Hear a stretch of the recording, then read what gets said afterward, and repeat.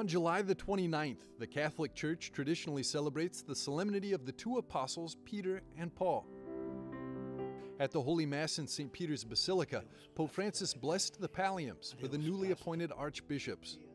The pallium is a stole woven from lamb's wool that's given to those archbishops who head an ecclesiastical province. On this day, a total of 32 archbishops from 20 countries were given the pallium after Holy Mass. Francis explained the symbolism of the pallium, which is a sign of communion with the Church of Rome. Therefore, he said, it is the bishop's task to proclaim the gospel everywhere, in communion with the entire universal Church.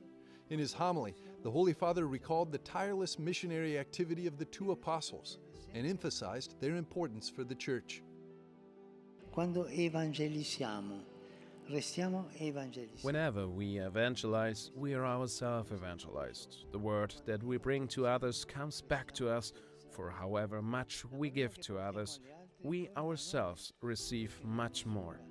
This is something necessary also for the Church in our day, to put preaching at the center, to be a church that never tires of repeating, "To me, life is Christ," and "Woe to me if I do not proclaim the gospel."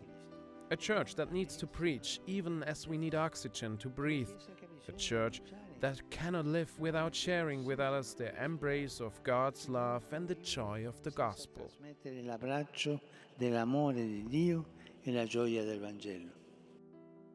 At the end of the pontifical office, Pope Francis also welcomed a delegation from the Ecumenical Patriarchate, sent to Rome by Patriarch Bartholomew.